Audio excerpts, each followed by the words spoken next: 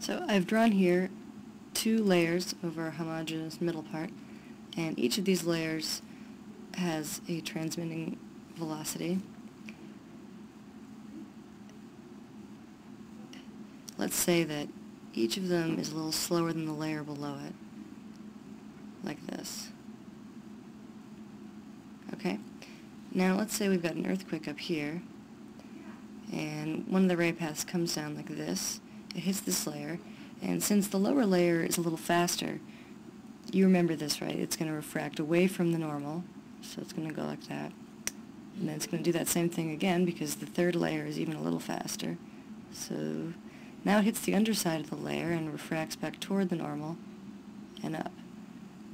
And this can be generalized to any sort of ray path that comes from this event. So here's another one.